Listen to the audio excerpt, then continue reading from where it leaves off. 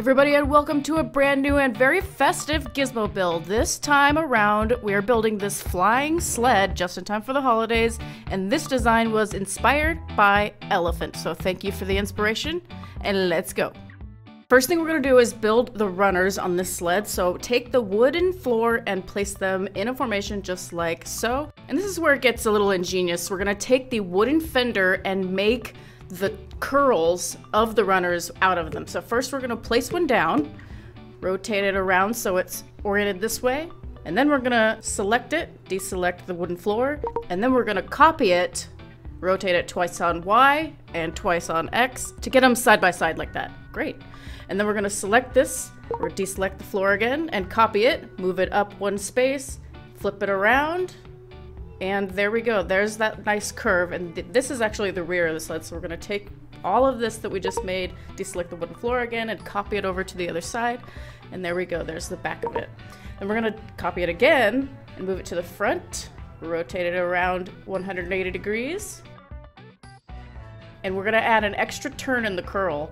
So we're going to take these top two wooden fenders, copy them, rotate them once around so that we have that nice little S curve like that. Very creative. And then we're going to take this whole thing again, deselecting the wooden floor once more, and then copy it over once and one more time to create a solid front to the sled. And there you go. There we have our runners, and now we can move on to the middle. We're going to take our large ramp here. You could pick any color you like. We'll place it down here in this spot, and then rotate it so it is upside down and over like this. And we're going to put a propeller, any propeller you like, in this spot, and then rotate the ramp into it like so. Perfect. And then we're going to select all of this, deselect the floor, copy it over, and there we go. And then we're going to actually copy the ramp again, deselecting both the propeller and wooden floor, and then copy it into the middle. And then we're going to use the select and replace tool to turn that block green. There we go. All right, now we're taking the short ramp and putting it behind there and rotating it so it is oriented like so. So you kind of have that scoop on the bottom. All right, and just like before, we're copying over this small ramp to the other side. And again to the middle.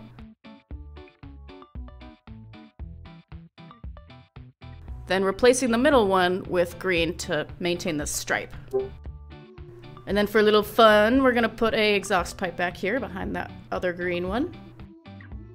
Okay, then we're gonna take this ramp again with the propeller in it, deselect the wooden floor, and copy it up and over a couple spaces, rotate it around and place it here on the back, and then make another copy and put it on the other side.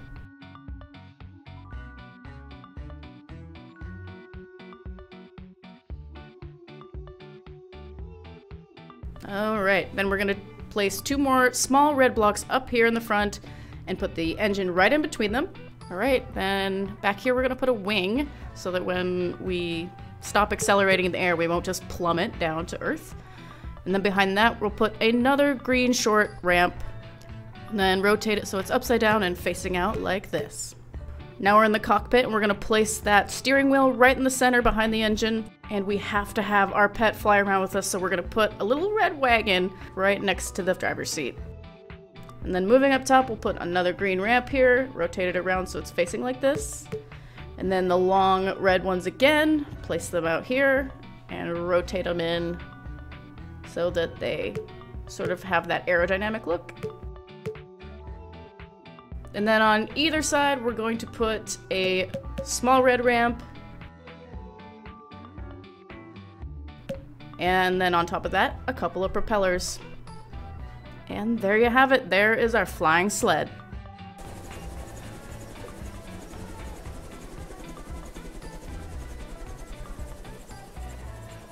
Alright, that about wraps it up for this edition. Thanks again to Elephant for the inspiration. Very creative with those wooden fenders. I was very impressed when I saw it. If you have a design that you want to share, join our Discord at discord.gg/quirk.